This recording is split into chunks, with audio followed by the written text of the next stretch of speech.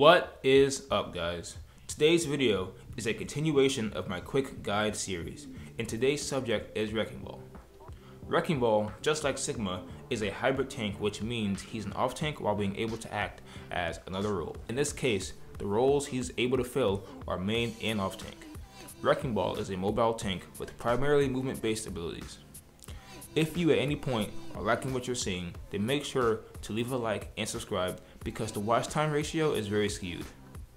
Also, make sure to stop by my stream and hang out. The link is in the description. Anyways, let's get on to the video.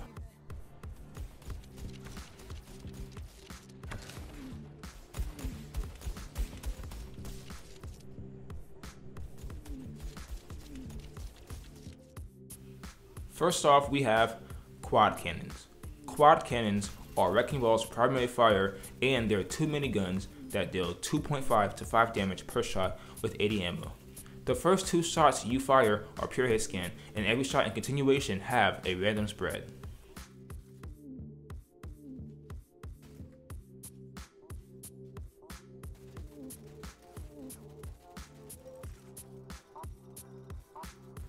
You automatically reload when you are in your roll ability when 2.1 seconds pass.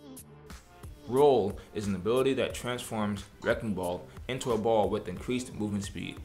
Your speed is the same in any direction you go, and you're able to also cast the ability mid-air. When you're going downhill, you go even faster, but if you're going uphill, you don't lose any of your speed. Lastly, if you are hacked, slept, or pinned, you automatically come out of the ball form. Grappling Claw is the ability to latch onto a wall and swing in any direction. If you collide with an enemy at full speed, you deal 50 damage and they are knocked back. You also automatically turn to a ball if you activate Grappling Claw.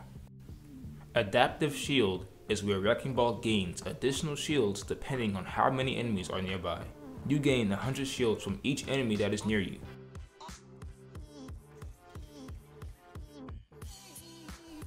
If there aren't any enemies around you, you still will gain 100 shields automatically. Pile Driver or Slam is the ability where Wrecking Ball slams from a high level, dealing up to 20 to 100 damage. Upon slamming, any enemy contacted will launch upwards towards the center of the slam for 0.5 seconds. A good tip about Pile Driver is that you don't have to be in a super high area to activate it. You can activate it by walking or rolling off of an area that has a steep decline near it. Minefield is Wrecking Ball's ultimate, and there are proximity mines that spread out in a circular shape with 130 damage per mine. It lasts 20 seconds and it has 50 health for each mine. If you activate your ultimate in midair, the spread of the mines are increased.